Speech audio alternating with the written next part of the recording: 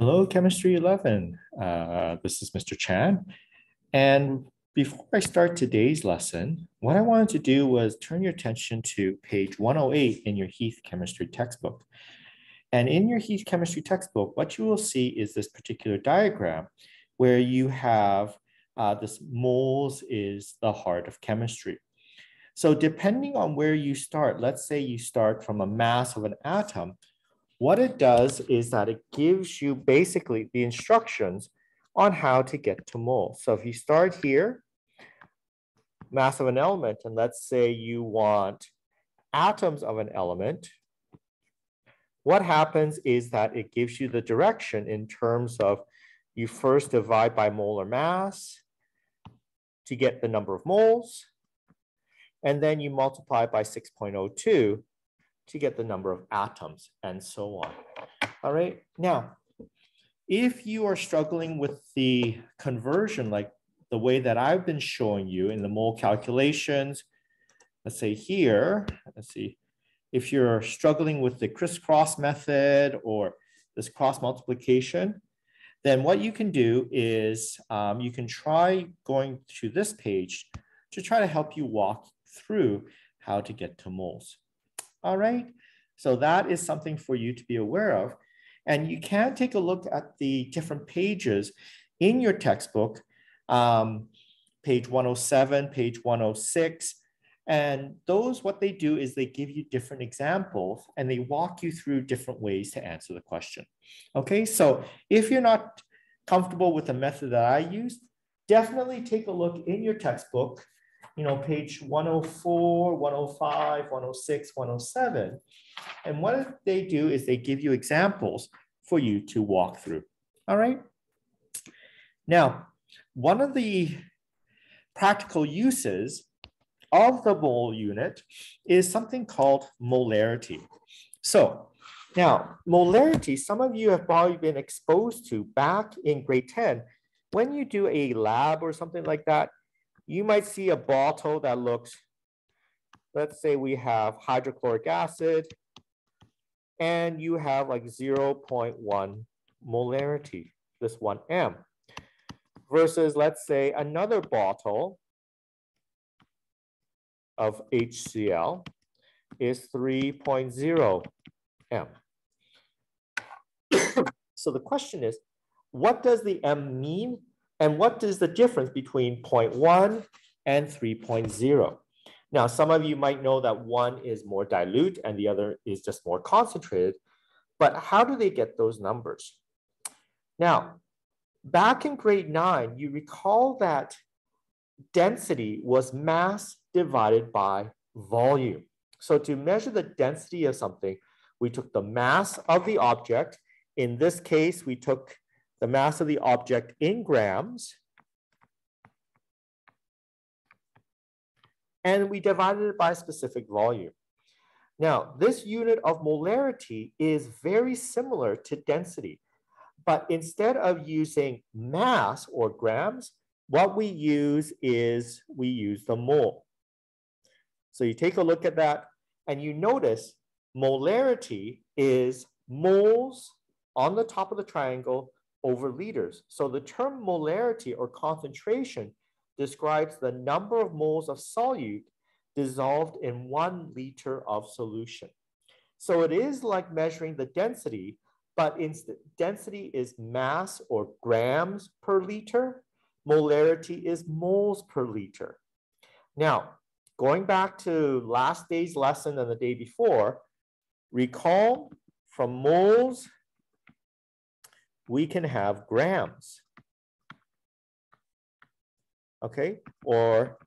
And vice versa, okay? If we know the moles, we can flip to grams. If we know the grams, we can flip to moles. All right, now let me give you a couple of examples just to show you the practical application of this molarity triangle. So what I'm going to do is I'm going to focus on 2 questions. The first question I'm going to work on is question number 2B. And the other one I want to work on is question number 4B. Okay. Now, so let's take a look at question number 2B. So if I do my example here, my worksheet 2B,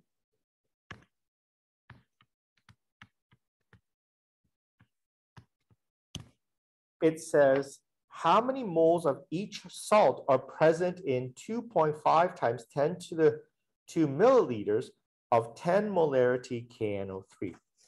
So what I want to do is I want to calculate the number of moles. So if we look at the triangle up here, we know that moles is equal to molarity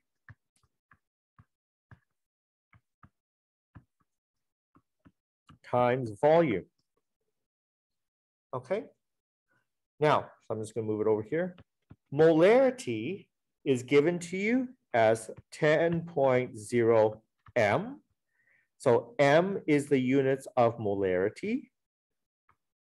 And we multiply it by the volume, which is 0.250 liters.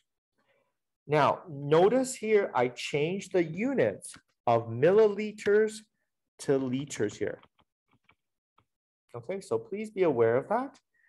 And then when I multiply it together, what do I get as an answer? I get an answer. If you take a look at question number 2B, the answer is 2.50 moles. Okay, pretty straightforward. Now, the second example is question number 4. It says, calculate the weight, okay, of NaOH present in 1 liter of a 1.5 molarity solution. Now, in this particular case, we have to break this down into 2 steps. So if I did worksheet B here, worksheet 4B,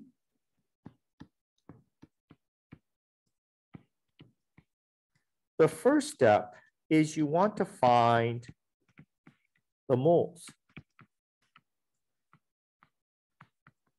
Okay. Recall when I first started this video lesson, I talked about moles being the heart of chemistry. So that also applies to this topic of molarity. Okay.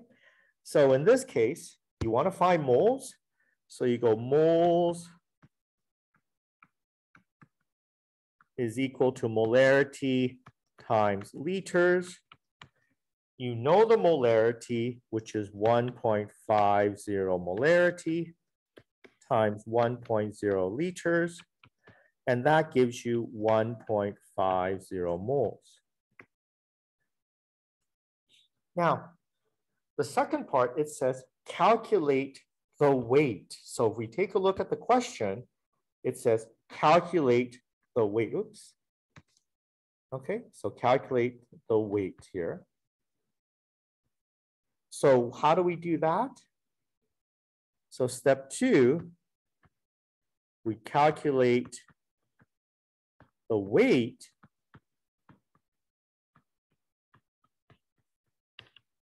okay. So what we do now is we take the 1.50 moles of sodium hydroxide, and then we multiply it by the molar mass of sodium hydroxide, which is 40.0 grams all over 1 mole. And that's how I get the answer of 6.0 times 10 to the 1 grams. Okay. So you might say, well, Mr. Chan, how did you figure this out? Recall back, it goes back to our mole calculations. Okay. So just something for you to be aware of. All right. So hopefully that's pretty clear. Now, there is a little note about how we can make a concentration of solution. There are 2 different methods, is dissolve a known amount of solute and add enough water for the desired concentration. That's what we've done with the calculations up here. And the other one is take a high concentration solution and add enough water to reach the desired concentration. Now that one, those types of calculations we will do a little bit later on. All right, folks. Thank you very much. Have a good day. Bye-bye.